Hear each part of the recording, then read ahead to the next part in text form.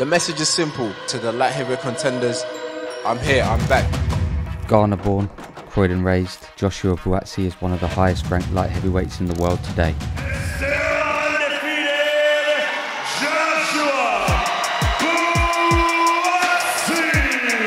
Buatsi! Former Olympic bronze medalist, a stoic figure outside the ring and a ruthless finisher inside. Recently moving under a new promotional banner, he's ready for world honours, but one man stands in his way. You mentioned British light heavyweight, my name better come up now. Dan Azeez had a different path into boxing. The Lewisham fighter has taken a scenic route, being the only British light heavyweight to capture all domestic titles on his way to a #2 ranking. Come on, and the new baby. A friend turned foe and long-time sparring partner of Buatsi, Lewisham native Dan Azeez is a true throwback fighter. Dan Azeez totally dominant now and keeps his unbeaten record intact. Overlooked and cast aside by promoters, Azeez created a storm on a small circuit to build his reputation as someone who can be avoided no more. What a performance from Super Dan Azeez! Put as easy, like yeah. Buatsi's back, baby. Let's go. Welcome to Boxer. This is Paths Collide. Buatsi Azeez. What is the next aim for you? Well, do you want to get out there as quickly as possible again? I said to Ben, I'm going back to the States in 2 weeks, so make something happen. He said we'll meet before that, so that's all I know. Who's on your hit list though? I want a big fight, man.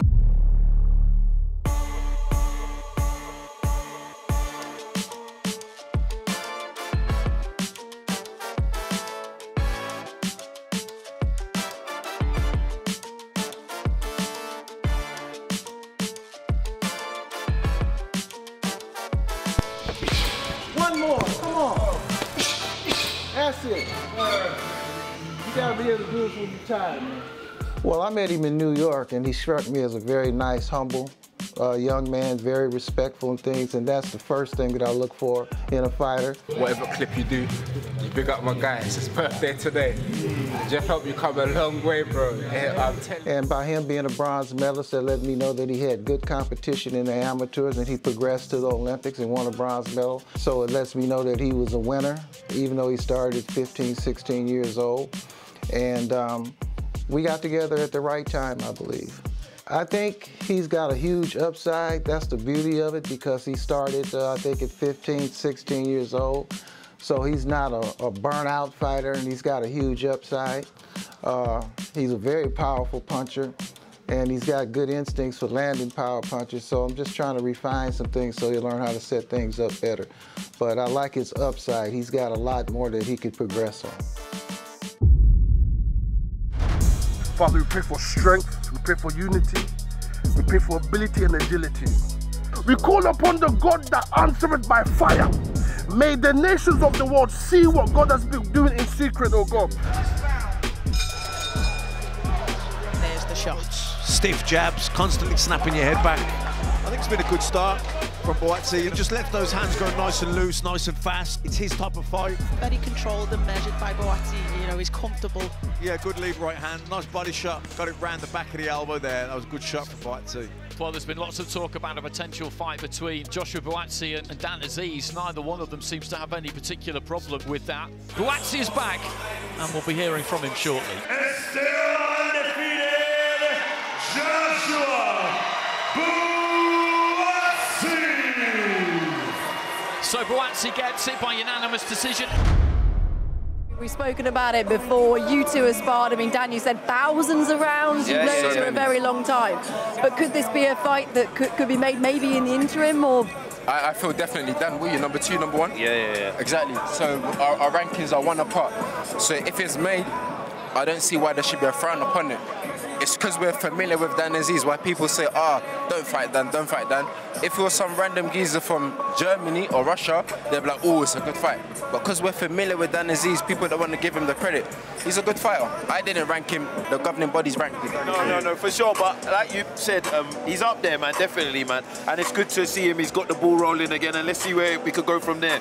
And I'm sure the main aim is the bid for the world title, and that's what he's on course for. Massive signing. Sky Sports is obviously the platform to be. So I just want to get my hands on the belt. Where's Dan Azeez? I just saw him. You have to big up Dan. Europe's latest champion, all the time, have to big you up. What a performance from Super Dan Azeez! You mentioned British light heavyweight. My name better come up now. I want to put on fights that people will remember. Buatsi #1, you're #2. We have some breaking news for now. Dan Azeez, he signed his side of the contract to face you last week. The fight has been agreed, Danny's done his part, so I can only do my part, and we look forward to the big fight, the big domestic clash. The message is simple to the light heavyweight contenders. I'm here, I'm back. It's been a lot of time since I've been off, but I'm back now to keep active and most importantly get into big fights.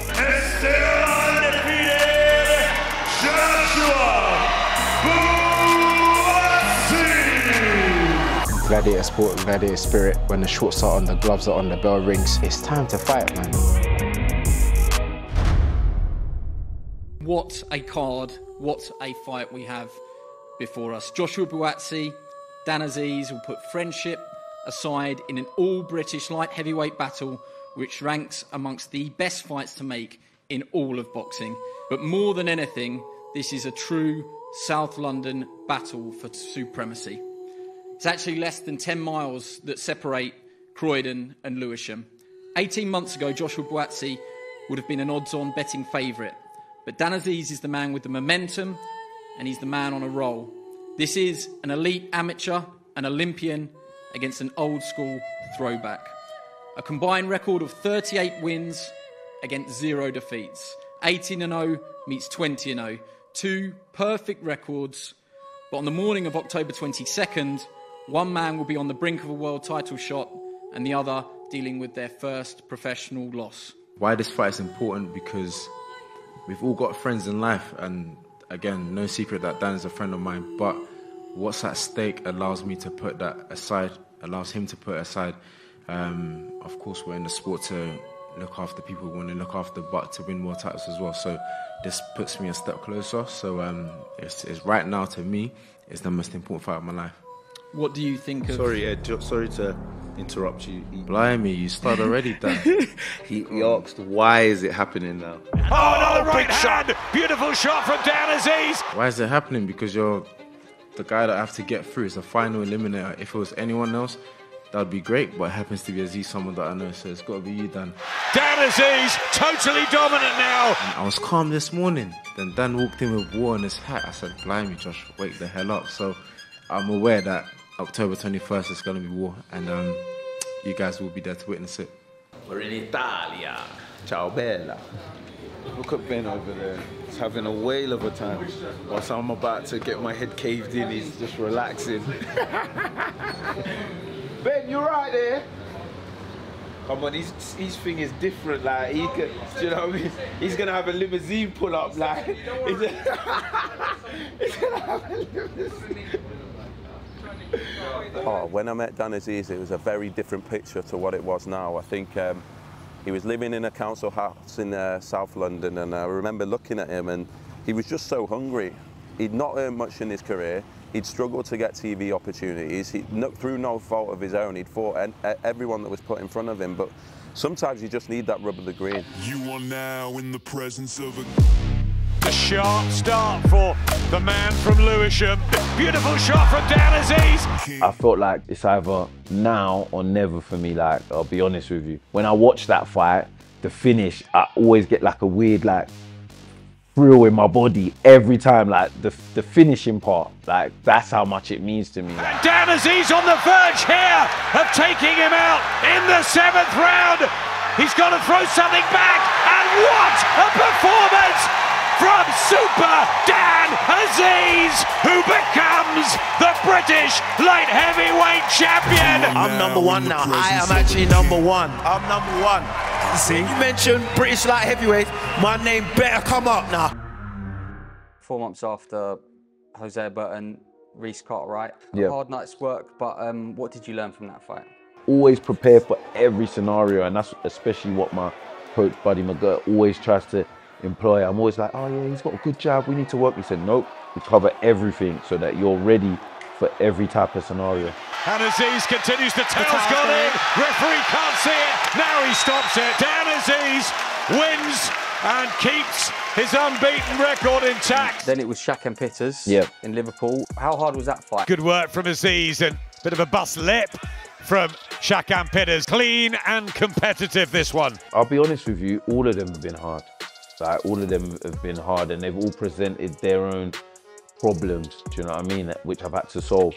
Shakan, tall, rangy, but can box on the inside. But yeah, I had to do what I had to do to beat him, but I definitely learnt things from that fight as well. And still the British light heavyweight champion, Super Dan Azeez. Then it was on to Rocky Fielding. Yeah. Great atmosphere and another milestone win. Yeah. Pleased with that? Yeah, I was, you know, because he's a good name. He's a former world champion. To beat him, put him on my CV was very good. It's just a slow, steady beating, isn't it? You know, and he's lost every round. There's been a knockdown. He's getting hit with more and more clean shots. Nigel Travis has got the towel, and in comes the towel. The referee steps in. Declaring your winner by TKO, and now the British light heavyweight champion and the Commonwealth light heavyweight champion, Super Dan Azeez. Overall, I'm happy. I've got a new belt, and yeah, that's what matters. An European next or a British defence? I want him to win the European title. I want him to win every title. Southern, English, British, Commonwealth, European. Wow, what a story that'll be next.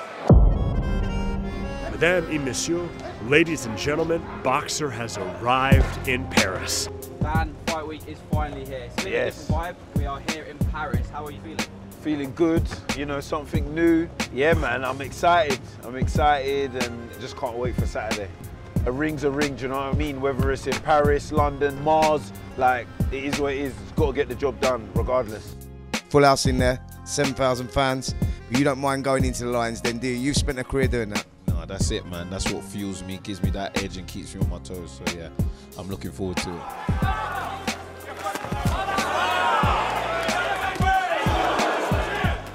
Oh, good right hand there from Azeez. Put that combination together, and another one from Azeez.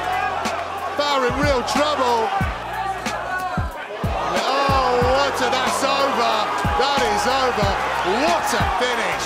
Dan Azeez, take a bow. That was sensational. British title, Commonwealth, European, and now it's the world. Come on, and the new, baby. Come on. As easy. Wait, I put as easy, like, yeah. Dan, we're in Milan. Yeah. How are you settling in, firstly? All good. Nice and ready to get a cracking tomorrow. You captured the European title in Paris. You travel abroad as an amateur all the time. Are you happy to be a road warrior? Yeah, I love it, man. It's good, you know, and, you know, fighting in different countries, different cities, it's an experience, isn't it? Do you know what I mean? You're meeting different people, eating different foods, you know. McDonald's! I come go there after weighing. You know what I mean? When I hang up the gloves, I can say, yeah, I fought in this place, that place, you know what I mean? So it's good. It's hot. Ain't no stopping Azeez. He's on the move. It actually isn't as well. Ain't no stopping Azeez. He's on the move. Ain't no stopping Azeez. He's on the move. Who is the playlist? It's calling your pussy in Italian. No, it's not. Comfy.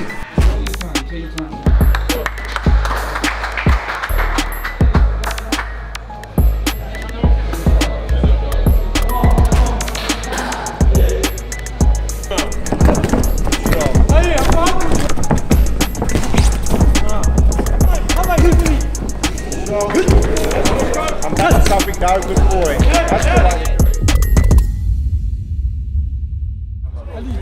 Italian job done. Now we go and eat some pizza, some pasta, and yeah.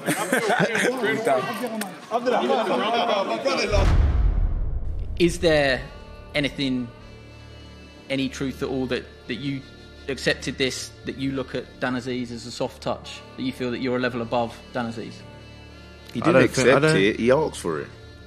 Well, again, this is the narrative that Dan's come with, and there's someone else on this table that I should bring in, but I wouldn't No, do that. bring him in, bring him in. The Bring bottom him in. line is, it doesn't matter, because October 21st, we are going to fight. Whether I think he's a soft touch, hard fighter, whatever it is, October 21st, he's going to be across the ring, and I know what's going to happen. So that's all that matters, Andy. Soft touch or not, it don't matter to me. Josh, what was life growing up for you like in Croydon? Life in Croydon, let me think. Life in Croydon was fun, you know, but it was a bit dangerous as well. But now I can look back and say it was fun. Got into some stuff with your friends, your mates, and I remember high school a lot. No responsibilities whatsoever. The homework that they give us back then wasn't serious, you know what I mean? So nah, it was fun. Everyone knew everyone as well, you know? So yeah, I had a great time growing up, man. All the time as a kid back in Ghana and even here, when I moved over here, I was fighting all the time. I resorted to fighting all the time because I knew I could fight. And I almost said, let's fight over it then. But then you obviously get in trouble for it. Then I found out this thing called boxing where you're actually allowed to fight. So when I found this out, I said, cool, let's do it.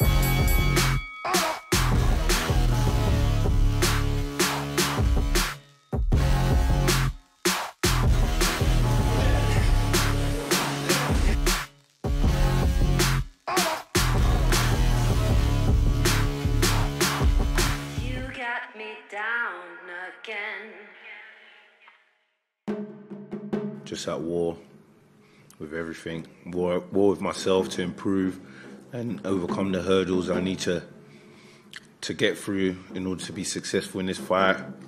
At war with the doubters who think I can't do it. At war with a friend who's in front of my dreams and aspirations. So yeah, it's just war, man. Yeah, I just see a entertaining, brutal fight. Ultimately, with my hand being raised, I have no prediction. You know, just mentioned it's just about the winner, and that's my mindset going into the fight. I just need to be the winner. Do you believe in your heart of hearts that if you land clean, you can knock him out? Yeah, if I land clean on anybody, I can knock them out. What a performance from Super Dan Azeez! So Dan, we'll start off with life questions. What was life like growing up in Lewisham? What was life? Fun. It was fun. You know, it's not like nowadays where everyone's always on their phones and whatnot. You used to go outside, you know, adventure playgrounds, football, after school clubs, all that kind of stuff, you know, just being around the neighborhood and stuff. Yeah, man, it was fun. Like, I look back and I'm happy I think I had quite an eventful childhood. Just out and about with your mates on the streets, yeah? Literally. But yeah, a lot can happen when you're out and about. And yeah, I'm here now, but I thought it was fun.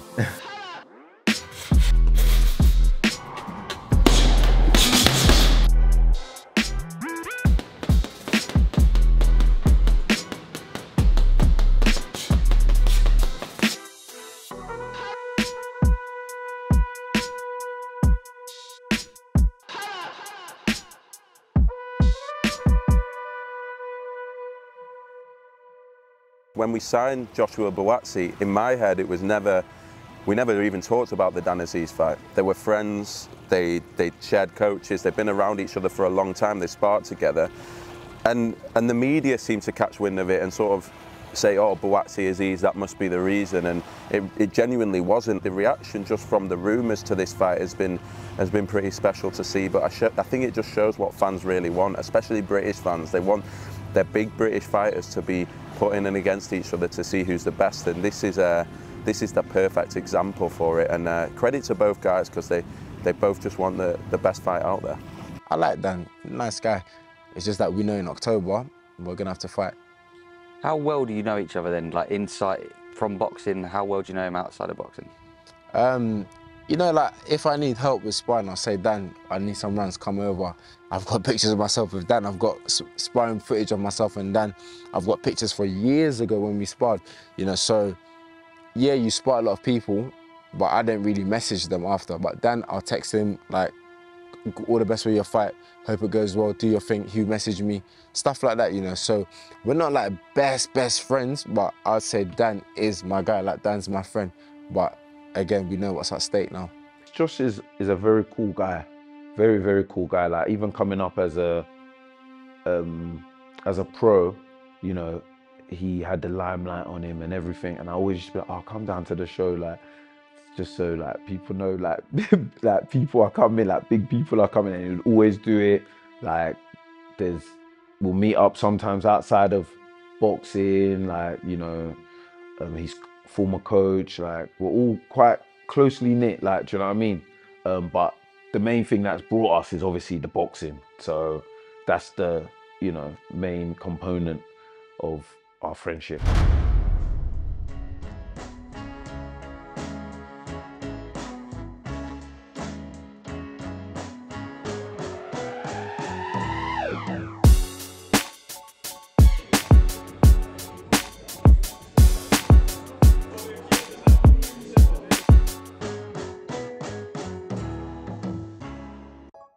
He hit me on Instagram, told me he was a fighter, and where he was from and would I be interested in helping him. He has the ability and the talent to become a world champion.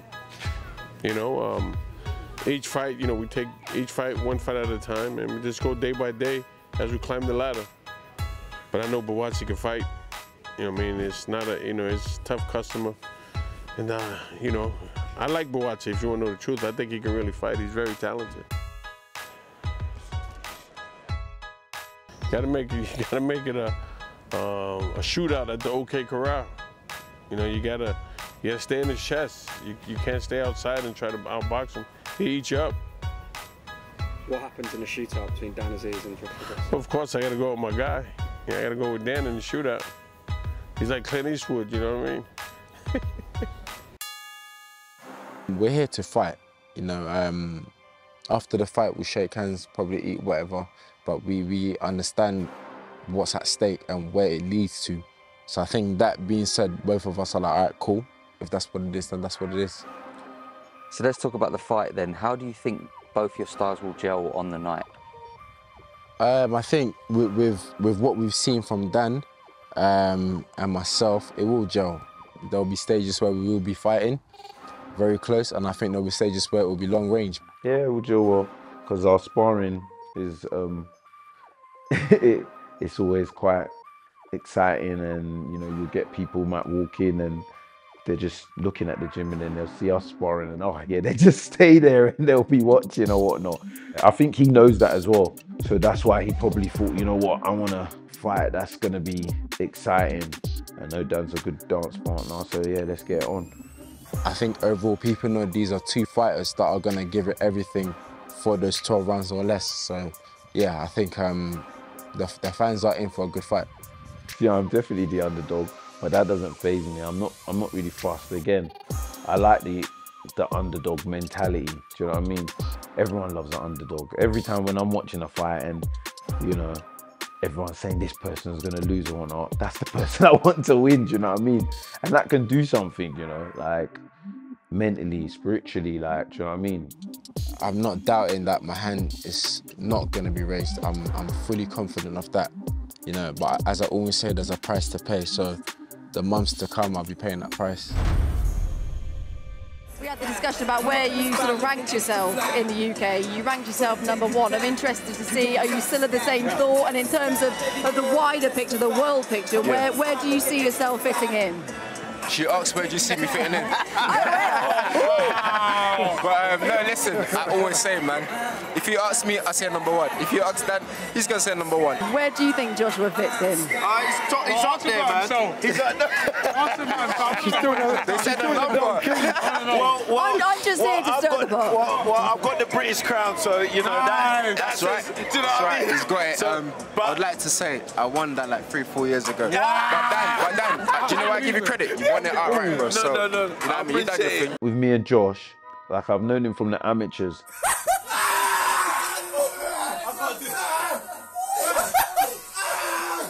So even though he's younger than me, I've always looked up to him because he's always been that good of a boxer. He's always, you know, ABAs, going to the Olympics. He's always been the elite of the elite, where I was, you know, I was struggling to just win, you know, normal club shows and stuff like that. So You know, I'd always spar him, you know, watch what he does, see, you know, I've learned a lot from him, I'll be honest with you. I've learned a lot from him. So I've always, like, looked up to him in a way, and it's weird how our careers now, like, because I don't think he's probably ever seen me as a threat.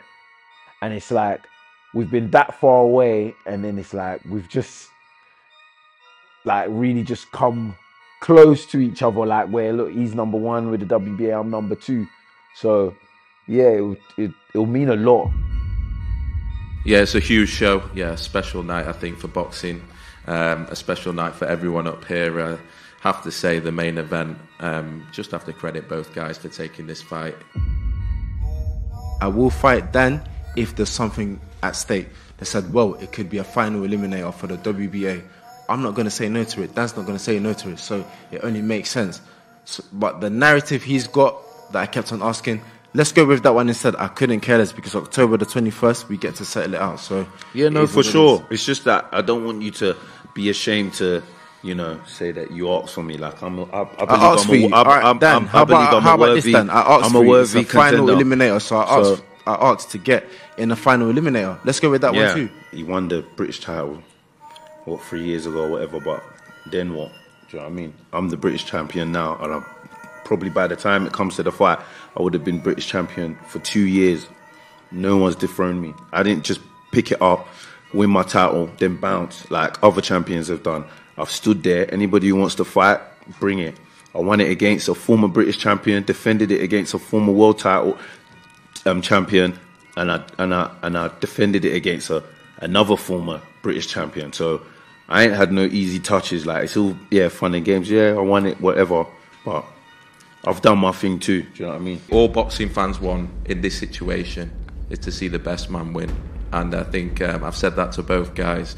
Both of them, you know, are going into a very, very big fight for their careers. There is tension. There's been tension even in making the fight. But may the best man win. This is what boxing's about, and both of them will come out of this fight a lot better for it.